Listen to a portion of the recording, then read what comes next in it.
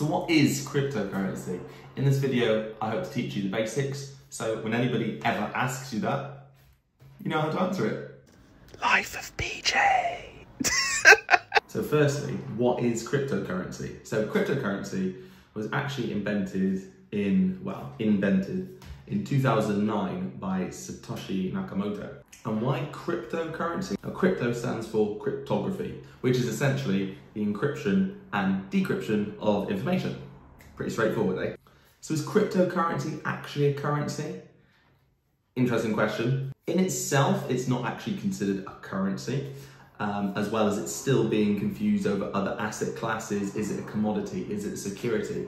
So actually it's its own unique asset type. And effectively what it is a virtual digital currency. There we go again.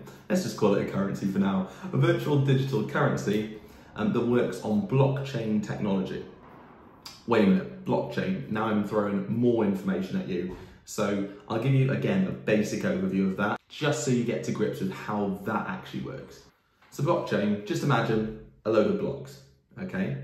And it's effectively a digital ledger. So that digital ledger records the volumes of transactions from who made the transaction to whom, so the recipient, and like I said, the volume of what was actually traded.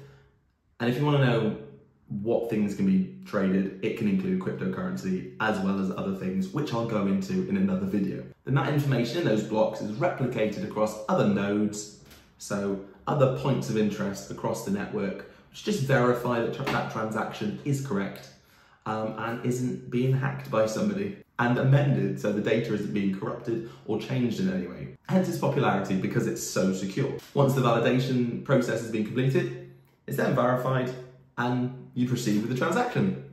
Easy.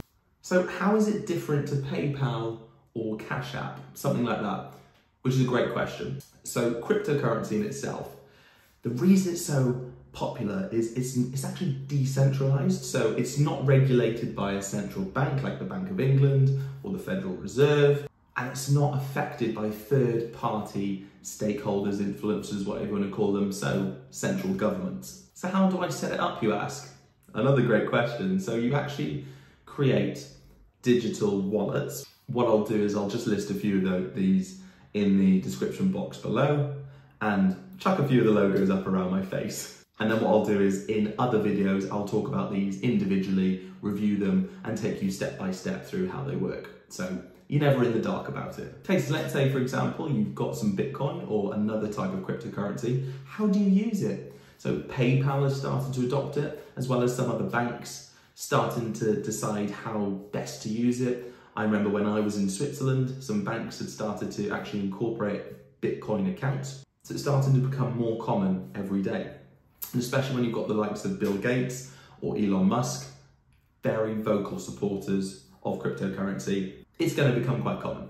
As a matter of fact, in 2018, Malta was nicknamed Blockchain Island, just because of its fantastic incentives for companies to come over there to develop their blockchain technology and all the other incentives as well. And a few other countries have started to follow suit.